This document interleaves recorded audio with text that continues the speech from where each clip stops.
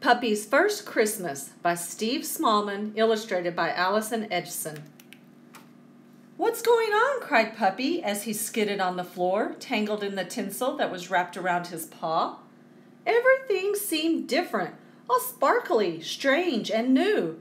"Had better find the cat," he panted. "She'll know what to do." "Wake up, cat," he cried. "Wake up! How can you be so lazy? This is an emergency. The children have gone crazy. They haven't argued once, and I've been watching them all day.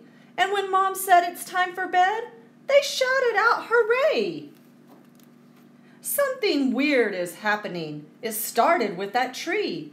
At first I thought they bought it especially for me. They covered it with lights and balls and chocolate. What a waste! Then they told me I was naughty when I tried to have a taste." "It happens every year," said Cat. "It's Christmas time, you see. A huge, amazing party that's for all the family. Mom goes really bonkers doing loads and loads of cooking. They'll never eat it all, so we can help when they're not looking."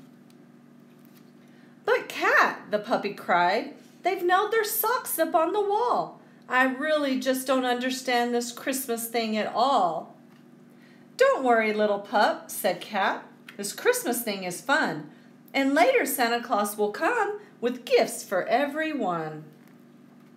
"Who's Santa Claus?" asked Puppy. "He's a great old guy," said Cat. "He's jolly and plump and whiskery and wears a furry hat.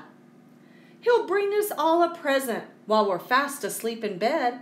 "Oh, Cat, let's try to stay awake and meet him," Puppy said.